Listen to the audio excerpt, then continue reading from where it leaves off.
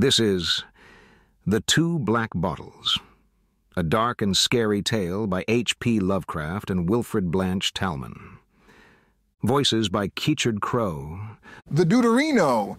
When the Macho Man.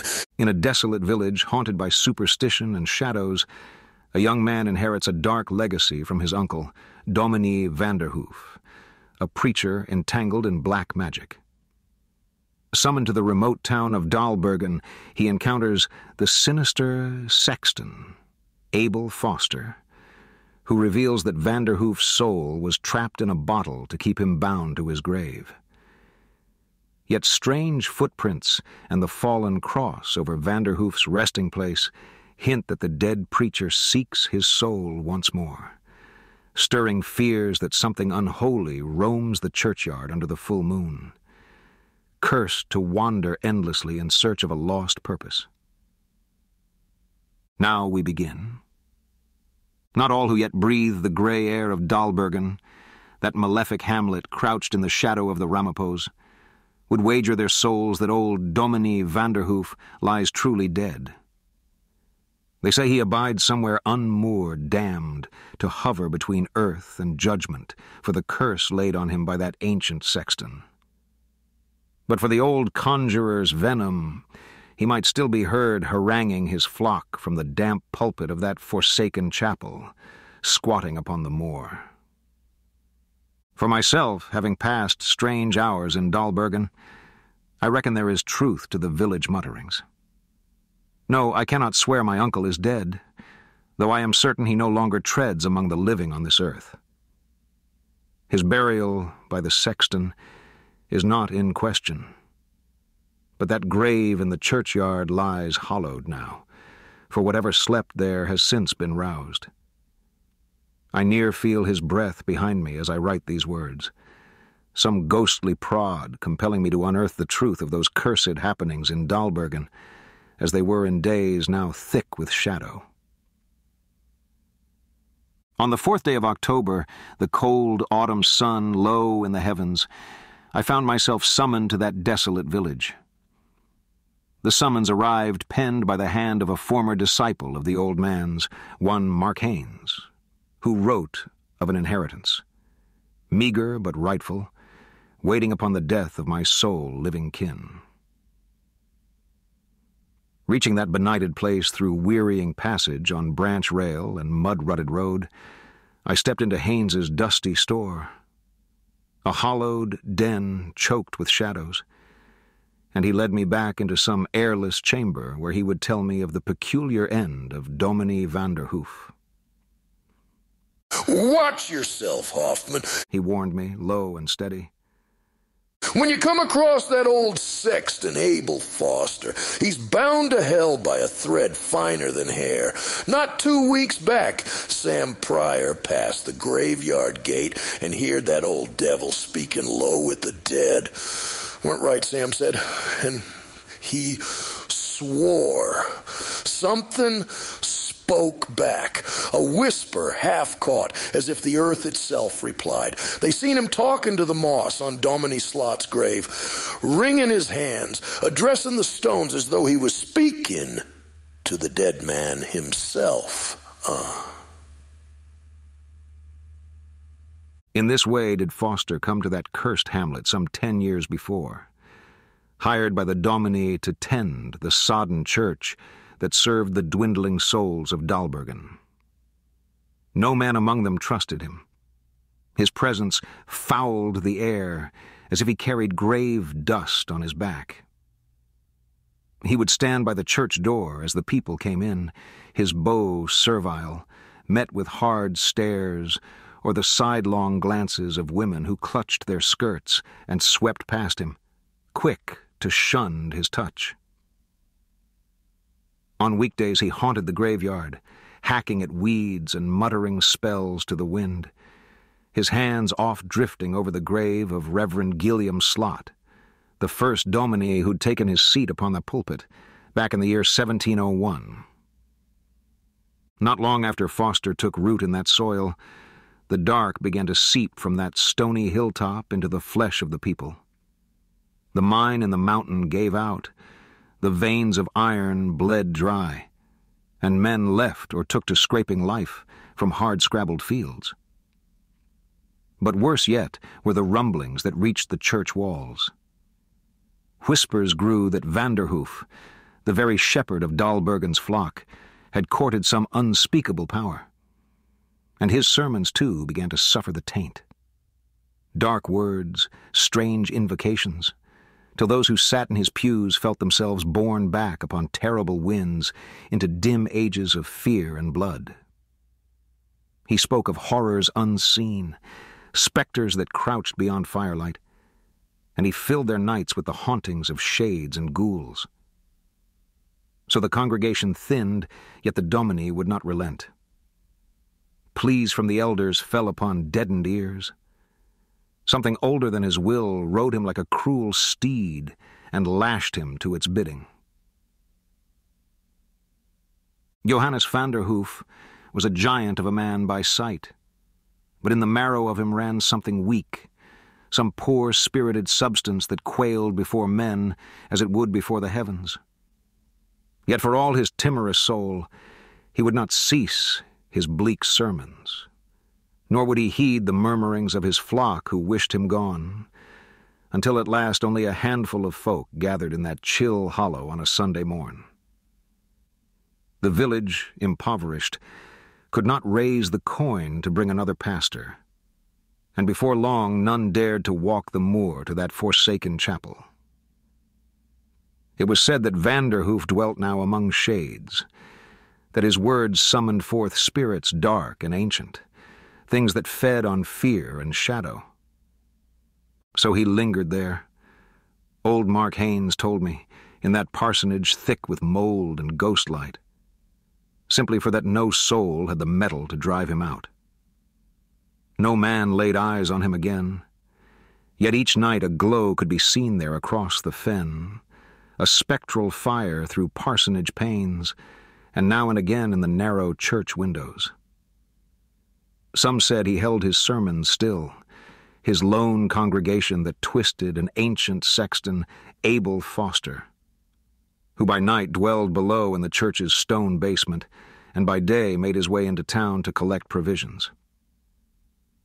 Yet there was a darkening of Foster's face now, and none who looked upon him mistook the malevolence that clung to his form like a second skin. Where once he bent in low obeisance, he now cast hate-filled eyes over the few souls left in Daalbergen, glancing from the corners of his sight, never pausing in his work, nor granting anyone his voice, save for what was required to complete his business. He walked crooked as an old hickory root, and the cane he bore struck upon the cobblestones with a tapping that called to mind ill omens. Bent and shrunken as he was, still there radiated from his gaunt flesh that thing which the townsfolk knew well and dreaded, that force which, they claimed, had bound Vanderhoof to his doom, had made him bend his sermons to dark things and turn his heart toward the devil. All Daalbergen knew that Foster had a hand in their woes, yet none dared even breathe his name aloud. They spoke only in furtive voices of the church beyond the moor, eyes forever watching the dark, lest some form should move there and set to listening. The graveyard, too, remained as it had, with stones straightened and flowers kept, green and well-tended, as if the sexton still drew his wages from some unseen hand. At times folk who ventured near saw him stooped among the tombs, speaking low, as if to hold counsel with the spirits bound within that place or with the devil himself. One morning Haynes said, Foster was seen cutting into the earth near where the church steeple threw its shadow in the early afternoon. At sundown, the bell, long silent, tolled, each peal falling like a dark benediction upon the air. Those watching from afar saw him then, the sexton, rolling a wheelbarrow from the parsonage, a coffin within its bed, and they watched as he tipped it into that raw earth, muttering his rites as he tamped down the ground above the box with rough ceremony. The next day Foster came to town earlier than his custom, and a stranger air rode upon him, as if some foul joy stirred within him. He did not keep his silence, but spoke plain, remarking that Vanderhoof had passed from the earth the day before, his body now buried alongside Dominie's slot near the stone wall of the chapel. Foster's grin was not that of any man in sorrow, but held a terrible satisfaction, a delight deep and unholy. And there was in him a new dreadfulness, some added power that set even the boldest to trembling.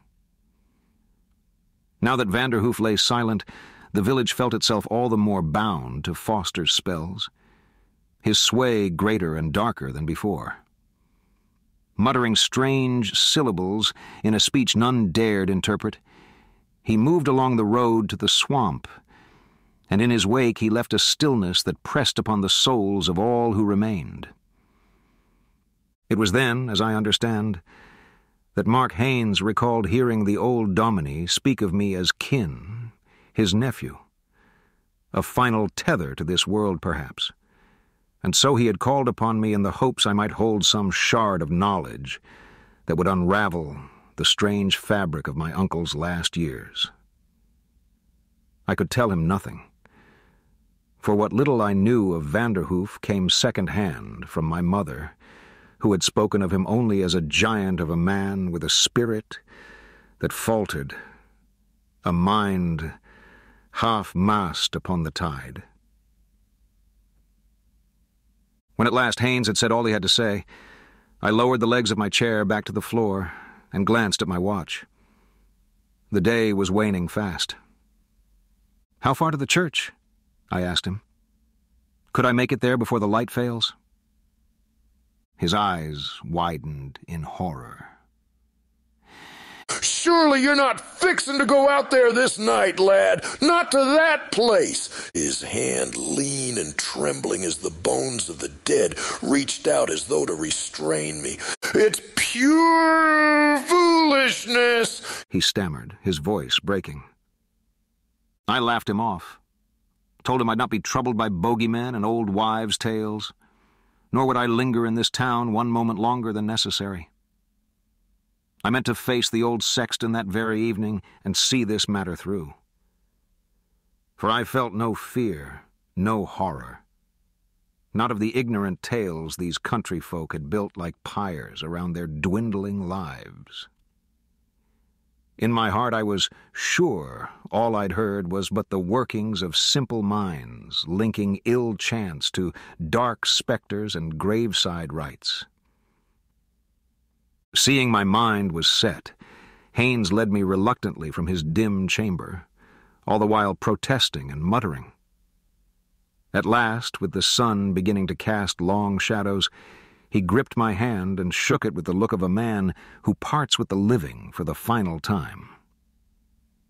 "Mind that devil Foster don't get you," he called, his face pale and drawn. "I'd not go near that fiend after sundown for all the earth's riches." With that he re-entered his store and watched me depart, his head slowly shaking. The road took me out toward the edge of town, and I'd hardly gone a minute when the barren moorland yawned before me, stretching out like a corpse laid open under a sky of brackish gold. The road, shadowed by a pale fence, crossed over a sodden marsh where twisted underbrush hung low, the foliage steeped in decay and rooting down into black ooze.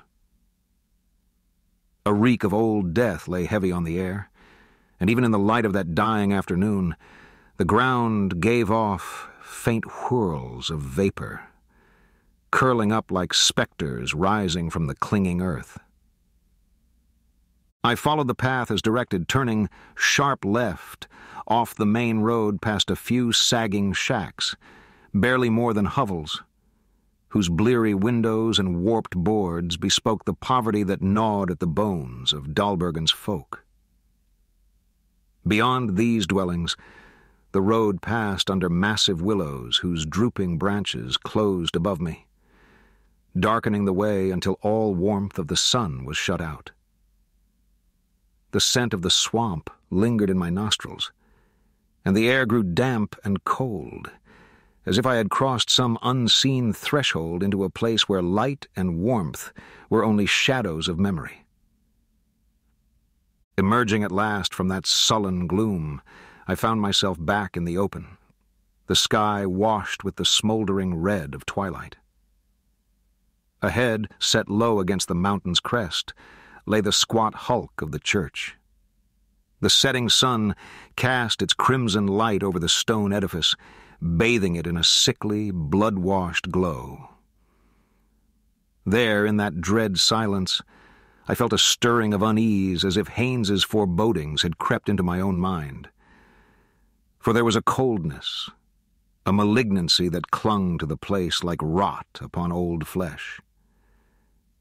The church itself stood squat and stony, crowned by a blunt steeple, and around it huddled the tombstones, leaning in eerie obeisance toward that silent idol, each stone's arched crest like the bowed shoulders of mourners in eternal devotion.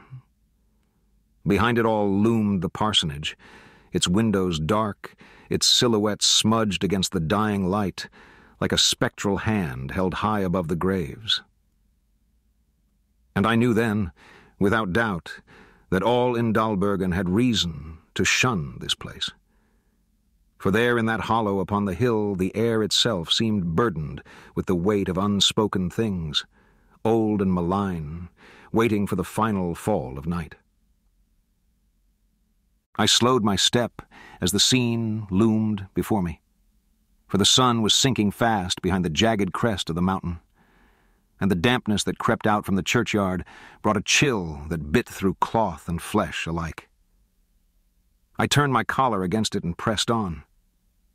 Then I saw it, something pale set low against the wall of that dour chapel, a thing ill-defined in the failing light. I squinted, strained to make it out, and as I drew closer, I saw it was a cross of rough new timber, staked into a mound of fresh-turned earth. The sight brought a deeper cold into my marrow. This was my uncle's grave, yet it bore a difference, subtle and sinister, from the weathered stones surrounding it. This grave seemed to pulse with something other than death, a strange sense that it was not wholly inert, not entirely at rest. Beside it, I noticed, lay another mound, a low, ancient heap, with a headstone crumbling like old bone, and I knew it at once for the grave of Dominie Slot, that elder spirit whom Haynes had spoken of with dread. The place lay still as a stone under the settling dusk. I climbed the low rise to the parsonage and rapped upon its door, yet there came no answer. Circling the house, I peered through dim glass and found only darkness within, a desertion steeped in silence. Then, with an unsettling quickness, the mountain's shadow swept over, plunging the place into night before I had even reckoned the hour. I stood there, barely able to see past my hand, and a deep quiet settled about me, a silence thicker than any I had known, untouched by wind or the skittering life of small creatures. For a moment I had set aside my apprehension, but it returned now, terrible and whole, and I felt as if unseen phantoms pressed in close, making the air cold and stale. I wondered then where that old devil Foster might be, and as I stood rooted in the darkness, I saw twin squares of light high in the church belfry. I recalled Haynes's words, that Foster lived in the dank depths of that house of worship, hidden within its very stones. I moved forward, picking my way through the blackness, and found a side door half-cracked, waiting. Inside, the air was thick with the smell of rot and wet stone, Each touch of my hand met with a cold, clammy dampness that clung like the sweat of the dead. I struck a match to light my way, stepping lightly, probing the depths of the place. Then I halted, stricken. From somewhere above came a voice, coarse and soaked in liquor, belting out a song as vile as the drink had made it. The sound scraped through the empty church like claws on stone. My match burned to the quick and singed my fingers. I dropped it, plunging the world back into darkness. Ahead of me, across the chapel, twin pinpricks of light pierced through the gloom, casting faint rays upon a doorframe outlined by light seeping through its edges. The song cut off as abruptly as it had begun, leaving a silence so complete that I could hear the hammering of my own heart, the blood pounding through my skull. I was fixed there, too stunned even to flee. I dared not strike another match. Instead, I moved forward by touch alone, feeling my way through the pews until I reached the door. A weight had settled on me, as if I had slipped into some waking nightmare, where each movement came not by will, but as though driven by some darker instinct. The door resisted my hand. The knob turned to no avail. The thing was locked. I hammered against it, but there came no answer, only the silence, vast and unyielding. Tracing the frame, I found the hinges, rusted and soft with age, and pried out the pins until the door gave way, falling toward me with a hollow thud. A weak light spilled forth, revealing a stairway steep and narrow, and from below came the thick reek of whiskey. Above, something shifted. A low rustling, a moan creeping down the steps like a living thing. I called out softly, and some answering sound seemed to rise to meet me, an echo lost in a groan. Bracing myself, I placed one foot on the stair, then another, climbing slowly into the belfry's haunted gloom. My first glimpse of that accursed room staggered me, for laid about in darkened heaps were books and scrolls layered in the dust of ages, manuscripts whose age and origin whispered of things lost to the memory of men. Shelves stacked high and reaching into shadows held a macabre collection of glass jars, and within them creatures were suspended, snakes, lizards, bats, all pickled in some foul preservative that seemed to writhe in the candlelight.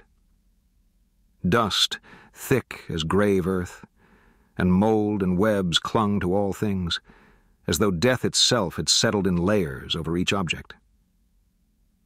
And there, behind a splintered table, its surface littered with a dim candle, a near-empty bottle of whiskey and a cloudy glass, sat a figure motionless, drawn and wrinkled like some desiccated thing that time had forgotten, wild eyes staring blankly from a face of sallow ruin. I knew him at once for Abel Foster, the old sexton. He did not stir nor speak as I drew closer, half bound by dread and the oppressive silence that seeped from the walls. "Mr. Foster?" I managed to ask, though the sound of my voice seemed to reverberate as if lost in a deep cavern. The old man gave no reply, nor even a flicker of recognition. I wondered if he'd drunk himself into a stupor, and so I moved behind the table, my hand reaching to rouse him. At the barest touch upon his shoulder, the man leapt from his chair like a soul startled from the depths of a nightmare. His blank stare fastening upon me with such force, I felt transfixed. His thin arms flailed before him as he stumbled back, his voice cracking with fear. Don't touch me. Go back, he shrieked, his voice raw. The old man was drunk. That much was clear. But there was more. A terror writ upon his features that seemed born of things unnameable. In a low tone, I told him who I was, why I'd come. He seemed to grasp this vaguely, his limbs loosening as he sank again into his chair. slumped and still as a spent wick. "I thought ye was him," he muttered, his gaze unfocused. "I thought ye was him come back for it. He's been trying to get out since I put him there." His voice rose again, shrill as a crow's cry, and he clawed at the arms of his chair. "Maybe he's out now. Maybe he's out." I turned, half fearing to see some ghastly form coiling up the stairs behind me.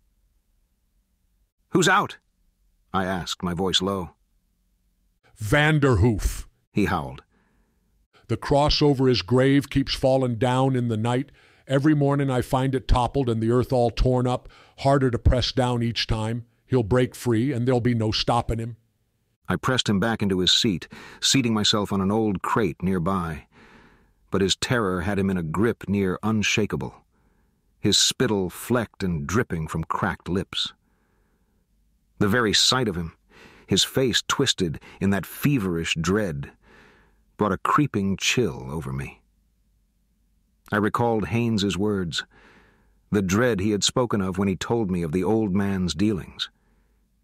Indeed, there was something in Foster's face, in the sunken cast of his eyes, that seemed beyond human ken. His head sagged now, drooping toward his chest, as he mumbled incoherently, "A man worn to threads." Silently I rose and opened a small window, letting a draft through to clear the thick reek of whiskey and the stagnant scent of rot that choked the room. Pale light from the rising moon drifted in, casting faint shapes over the graveyard below.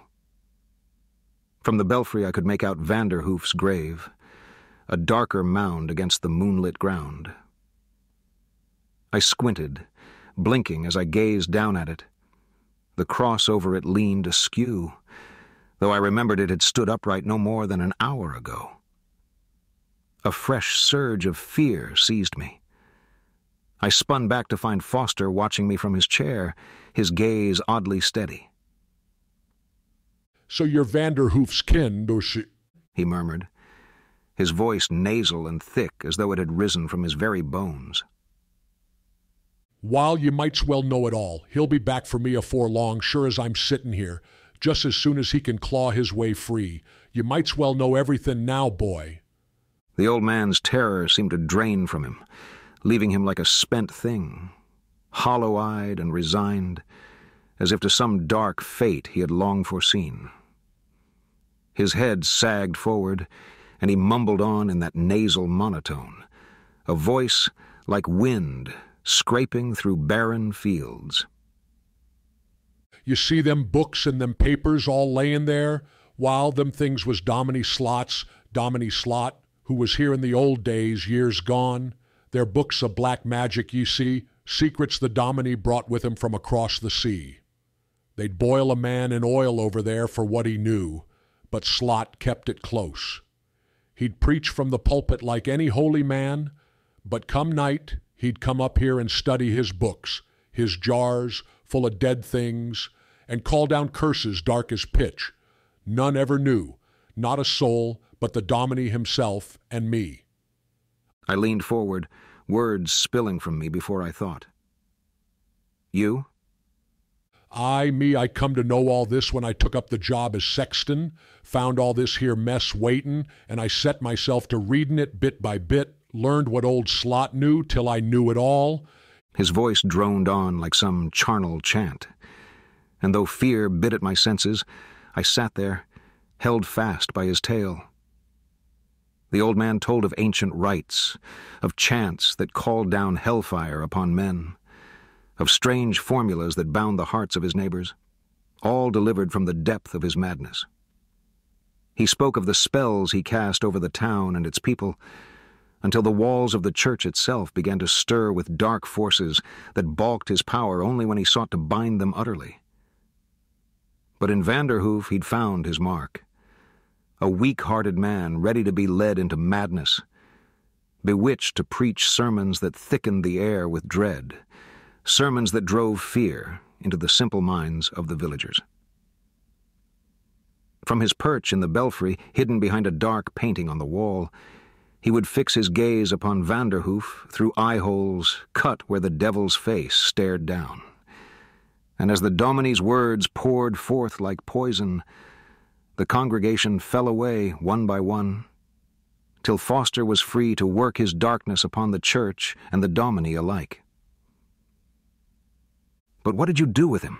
I managed, my voice coming out low and thin as though wrung from some hollow place. The old man cackled, a rasping laugh that split the air, his head thrown back in a mockery of mirth. "Took his soul!" he shrieked, his words jagged with malice. "Took his very soul and put it in a bottle, a little black bottle, and buried him like any other corpse. But he ain't got no soul, and so he can't go to heaven nor hell neither. But he's a-comin' back, ain't he? He's fighting his way up through the dirt even now. I can hear him down there pushing through the earth, clawing for that soul of his."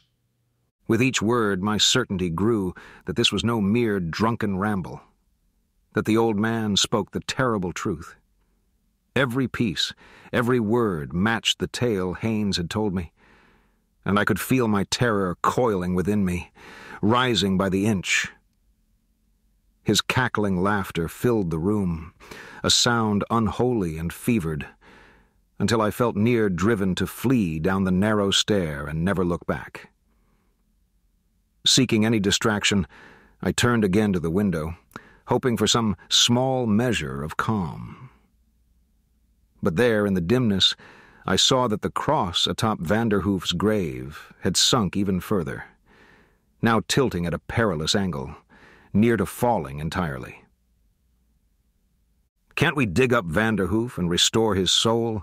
I asked, desperation clawing at my voice, the sense that something must be done before it was too late.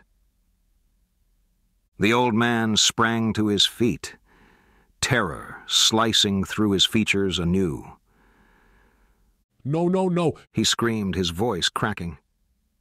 "He'd kill me for sure. I forgot the spell, and if he rises, he'll be walking without no soul, nothing to hold him back. He'll kill us both. Aye, he will, sure as you're breathing." "Where is the bottle that holds his soul?" I demanded, advancing upon him with a fierce resolve. For I knew that some monstrous fate was slinking near, and that only through me might it yet be stayed. The old man's lip curled in a snarl. "I won't tell you, ye whelp," he spat, his voice gone to gravel. And as he backed into a corner, there was in his eyes a gleam, queer and fevered. "Don't come no closer, or you'll wish ye hadn't marked me. I was eating chicken tacos in the Baja before you were born." I stepped forward, my gaze falling on a low stool behind him. There, in the flickering candlelight, rested 2 black bottles, each dark as pitch and glistening like some venomous relic.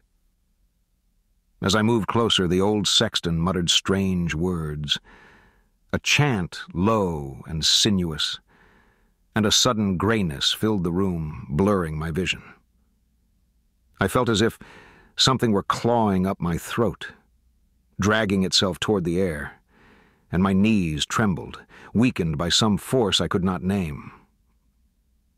Fighting that spectral pull, I lurched forward and seized him by the throat, my other hand stretching out for the bottles. Foster stumbled, his foot striking the stool, and with a wild flailing he kicked one of the bottles to the floor, just as I grasped the other. The glass struck the boards and burst, unleashing a flash of blue flame, and at once the room filled with the bitter stench of sulfur. From the scattered shards rose a white vapor that gathered itself and drifted toward the open window, vanishing like a breath into the night. "Curse you, you scoundrel," came a voice, faint and hollow, as if from a distant depth. I released Foster, who slumped against the wall, his face twisted with a hatred grown inhuman. His body looked smaller somehow, withered and drawn, the skin turning slowly from sallow to a sickly greenish black. "Damn ye, The voice spoke again, and I knew it came not from his lips, but from some far, terrible place. I'm done for. That one you broke, it was mine. Dominie Slot took it out 200 years ago. His voice faded as his body seemed to collapse in upon itself. He slid to the floor, his flesh mottling, darkening to black, and then to a jaundiced yellow, as if the life were rotting out of him. His features shrank and split, his skin clinging to bone, and as I watched, his very body crumbled like decaying parchment, his clothes collapsing inward until all that remained were folds of limp, empty fabric. The bottle in my hand began to grow warm, and I looked at it in horror. A faint, sickly light began to glow within its depths, and I, seized with a fear beyond words, set it down upon the table, though my gaze was fixed upon it. The glow grew brighter, pulsing like the beat of some unholy heart. And in the dead silence that followed, I heard a sound from the earth outside, the slow, shifting slide of soil. I staggered to the window and peered out into the moonlit churchyard. The cross above Vanderhoof's grave had fallen, lying flat upon the mound. I heard it again, the trickling of loose earth, and a primal terror overtook me. Unable to stand it a moment longer, I turned and stumbled down the narrow stair, blind with dread. Out into the night I fled, running over the uneven ground, stumbling and falling, each step clawed by the terror that hunted me. When I reached the edge of the hill, where the road disappeared beneath the black arch of willows, I stopped, hearing a hideous sound that froze my blood. A bellowing roar from beyond, from the churchyard. Against the cold gleam of the church wall, I saw it then, etched in moonlight. A loathsome, towering shadow clawing its way free from the earth. That monstrous shape, black as the grave and unholy as sin, pulled itself from the broken soil and turned, floundering toward the church, its vast, rotting mass silhouetted in the pitiless light. The next morning I recounted my tale to a knot of villagers gathered in Haynes's store. They listened, expressions fixed somewhere between a smirk and a scowl, their eyes darting to one another with a look of private amusement. When I put forth the notion they accompany me back to that place, however, the murmurs died, and each man found reason enough to stay put. Farm chores and sore limbs, family business, pressing obligations. Though they held my tale in a measure of doubt, none among them wished to tempt fate, nor court whatever lingered in the shadows of that churchyard. So I declared I would return alone, though I confess a chill settled deep within me at the thought. Just as I reached the door, an old man with a beard, white and thin as cobwebs, hurried after me, his step quicker than one would expect. He caught hold of my arm. "Hey, I'll go with you, dude," he said, his voice rough but steady. "Seems I heard old Walter talking about that, something to do with the ins and outs, you know? Like possibly, it might be like something to do with old Dominie Slot. Total bummer of a man, most people say. But it seems like, you know, Vanderhoof has been much, much worse."